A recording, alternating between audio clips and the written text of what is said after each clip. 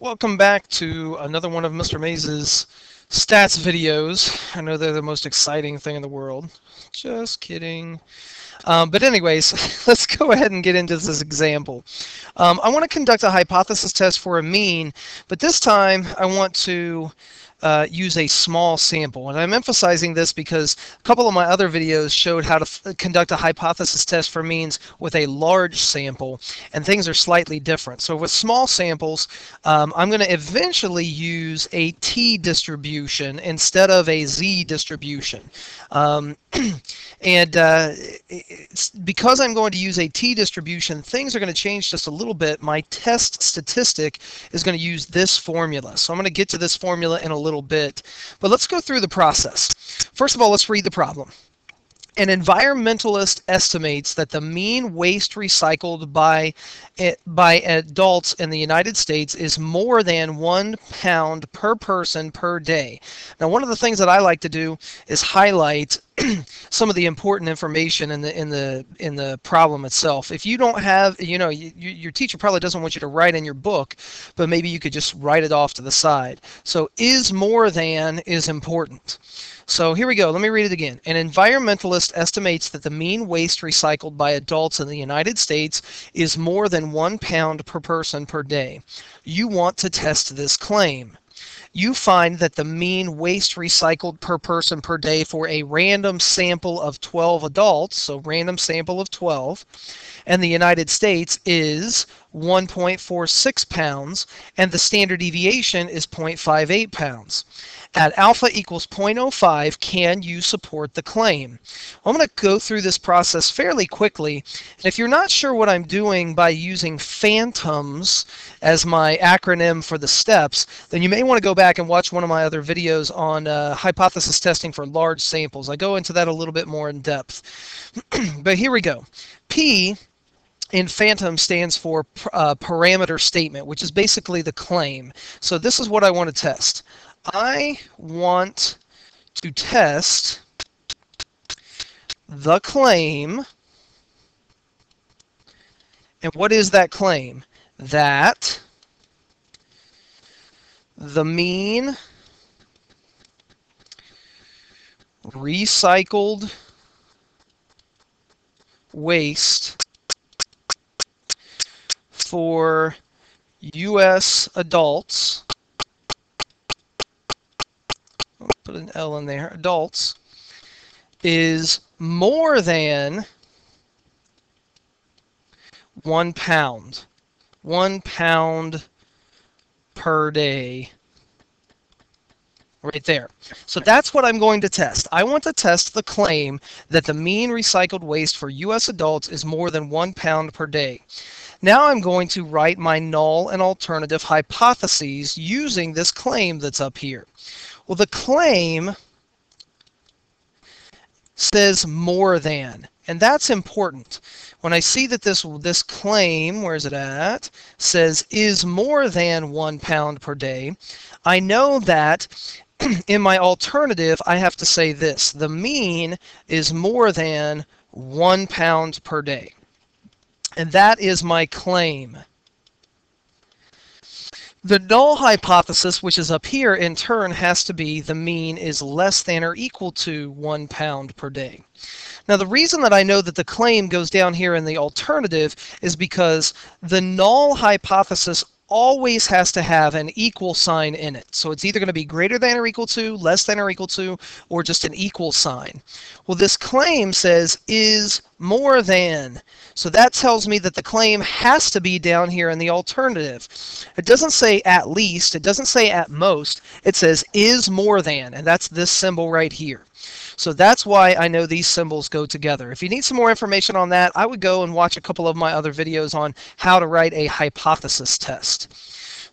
Well, now I get to A, which stands for assumptions and conditions. And there's two things that I want to check, two conditions. One is the randomization condition. And the randomization condition is to assure that my sample represents the population. And in this case, it tells me right where it is. You find that the mean waste recycled per day per person for a random sample of 12 is what it is. So since it tells me that they collected a random sample, this condition is satisfied because the sample was randomly collected. If for some reason it did not tell me that the sample was randomly collected, I would have to assume that it was randomly collected. That's why this is called assumptions and conditions. Now, the other assumption or the other condition I need to check is the nearly normal condition. And the only way you can really check the nearly normal condition is to check to see if your raw data will give you a histogram that is nearly normal or bell-shaped. Well, I don't have a histogram. I don't have the raw data or the histogram, and it doesn't tell me that it's normally distributed. So I'm going to have to assume this. We will assume the data are nearly normal. There are always a couple of conditions that you should check when you're conducting a hypothesis test. And if for some reason you cannot actually check the condition, you have to assume that it is correct. That's why step A is called assumptions and conditions. So going through phantoms, P-H-A-N. N is my next step, and that's name the test. So this is going to be a t-test because I have a small sample. Okay, right there, my sample size is 12, and it's a t-test. The other thing that I should say or decide, is it a right-tailed test, a left-tailed test, or a two-tailed test? Well, you always look at the null hypothesis, and the direction that the null hypothesis is opening tells you whether it's a right-tailed test or a left-tailed test. This mouth, if you will, opens to the right, so this is a right-tailed test. In fact, this is a right-tailed t-test. How do I know that it is right-tailed? Because of the null hypothesis. It opens up to the right. How do I know that it is a t-test? Because my sample size is small, and this is a test for means. And finally, the last thing that I should put right here is that this is a right-tailed t-test with alpha equal to 0.05. Alpha is my level of significance, and I always want to mention that right here at this spot. All right, now I get to T, the test statistic, and that's where I'm going to use this formula. So let's just plug everything in, and I use this formula to eventually find something called the p-value. So here we go. Let's plug everything in that I know. Well, I was told that from my sample, X bar was 1.48. I know from my null hypothesis that mu is equal to 1. Right there it is. Mu is equal to 1. The standard deviation of my sample was given to me, and that was 0.58, and my sample size n is 12. Now when I do the math here, I've already done it ahead of time, so I'll let you look at that if you need to. But when I do the math, I end up getting a t, or test statistic, of 2.75. And usually if you round off to 2 decimal places, you're going to be in pretty good shape. All right, so there is my test statistic. I'll put a circle around this because that is important. There is my test statistic. And what I am going to do, let me pull a picture in here. Since it's nearly normal, I am going to use a normal, or I'm going to use a t-distribution, which is bell-shaped. And my t-distribution is going to have, I have to look at my degrees of freedom. Okay? If you've gotten this far in the video and you have got, that you need this for one of your classes, you should know that degrees of freedom is needed for a t-distribution. And in this case, the degrees of freedom is n minus 1. So for this particular question, it would be 12 minus 1, which is 11. So my degrees of freedom in this, for this t distribution, is 11. I need to keep that in mind, because what I'm now going to do is I am going to find the area under this t distribution curve that I've got highlighted right here. Okay, that little tail is my p-value, and that leads me to the next one, O. So if I go right here in phantoms, O stands for obtain the p-value. And my p-value is the area under the curve. There's my p-value right there. So how do I find it? Well, we're going to use our calculator. So let me pull my calculator up here. Should have had it open already, but here we go.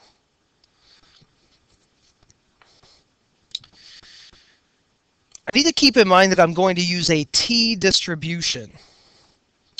Come on, open up. Got a little bit of lag in my computer. Here we go.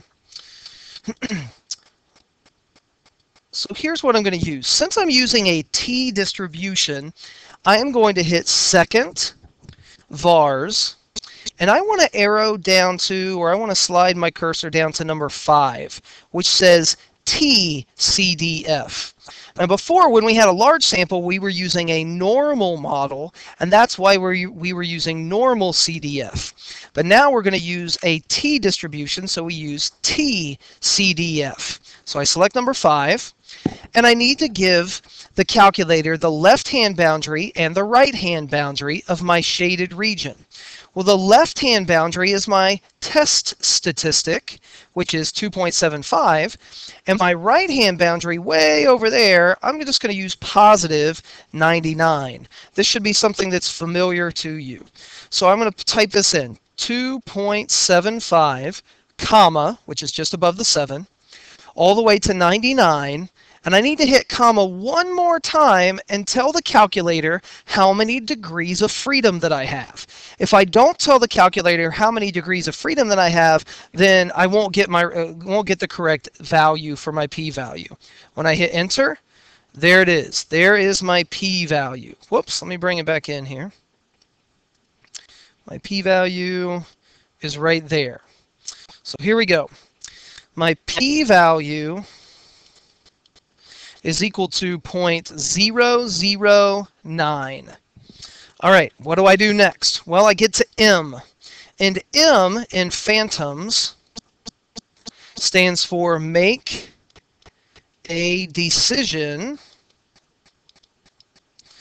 about the null hypothesis. So here we go. There's two things that come up. If you've watched one of my other videos, this should be familiar, but I'm going to go ahead and type it in here one more time. When we find a p-value, we then want to do this. If the p-value is less than or equal to alpha, that's my level of significance, then I reject the null hypothesis. Now, in contrast to that, if the p-value is greater than alpha, then I fail to reject the null hypothesis. Okay, one of those two things is going to happen. So I have to compare my p-value to alpha. Well, in this case, my p-value is equal to 0.009, and alpha is equal to 0.05. All right, now it's time to go ahead and compare them. Well, in this case, alpha, or my p-value, is less than alpha, so I am going to reject the null hypothesis. And that's something I need to write down. Since the p-value is less than alpha, I reject the null hypothesis. And the very last step is S, which stands for state your conclusion about the claim. So I've told everybody what I'm going to say or what I believe about the null hypothesis. What do I believe about the claim? Well, let's go way back up here. I am going to reject the null hypothesis. So since I am rejecting the null hypothesis, that means that I believe that the alternative is true. Since I believe the alternative is true, I have evidence to support the claim. The claim is the alternative, and since I believe the alternative is true, my evidence supports the claim. So at the very end here, I'm going to go ahead and type this in. I would say there is enough evidence to support the claim that the mean recycled materials of let's say a U.S. adult is more than 1 pound. Okay, and notice one of the key things that's in here is I'm saying that the evidence supports the claim that the mean recycled materials of a U.S. adult is more than 1 pound, and I really should put in here 1 pound per person per day. 1 pound per person per day. That takes care of everything. So I hope that this helps. If you need some more examples, then keep watching my videos, and good luck in stats class.